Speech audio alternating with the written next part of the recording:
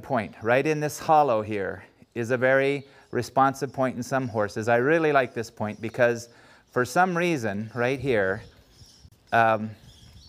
really relaxes the horse. It releases endorphins into the horse's system.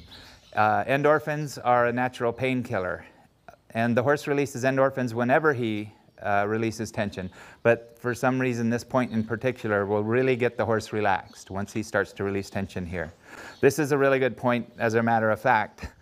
If you want to relax your horse, because he is a little bit fussy or fidgety, if you spend a little time here, it'll release some endorphins into his system.